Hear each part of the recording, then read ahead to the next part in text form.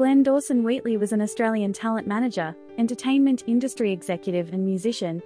Wheatley's first significant foray into music was as guitarist in the Brisbane blues band Bay City Union, which was fronted by singer Matt Taylor, who later achieved considerable fame in Australia as the lead singer of pioneering Australian eccentric blues band Chain.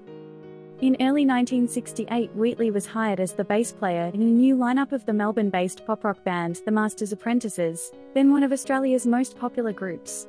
Wheatley's 4-year tenure with the group, which lasted until shortly before their demise in 1972, included the recording of many of their most successful songs, including the hit singles Turn Up Your Radio and Because I Love You, as well as the 1971 LP Choice Cuts, which was recorded at Abbey Road Studios in London.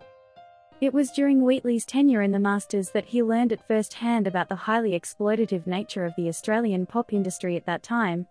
The band endured many rip-offs, and in their later career they suffered greatly from poor management decisions and inadequate support from their record labels, problems which eventually led to the group's demise in 1972.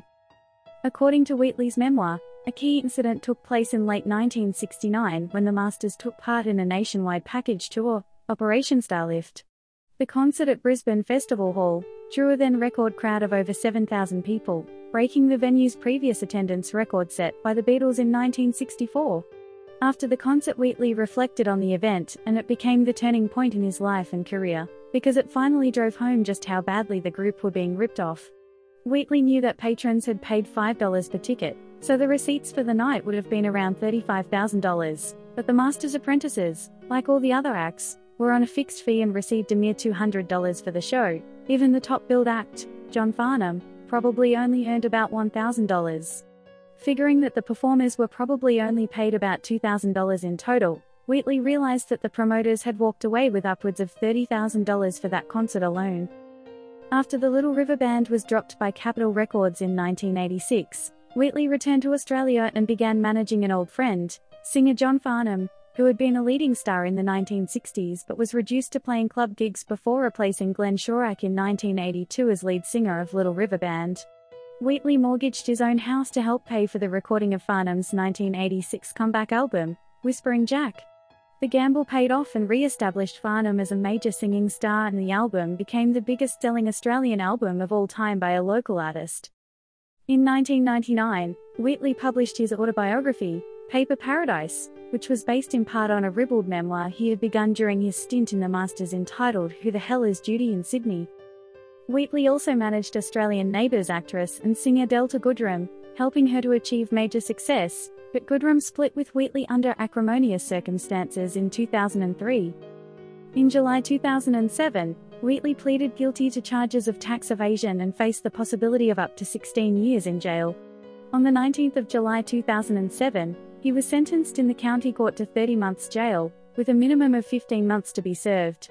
In order to reduce his sentence, he informed on his lawyer to save his own skin. "I'm ashamed of what I have done," Wheatley said in court. "It was something that I have regretted for a long time, and I'm ashamed of what I've brought on my family, who have had to suffer a lot." During the trial, many high-profile Australians presented character references for Wheatley, including John Farnham, Sydney Swans chairman Richard Collis, and entertainer Bert Newton. One reference, from Army General Peter Cosgrove, described Wheatley as a very honest and upright person.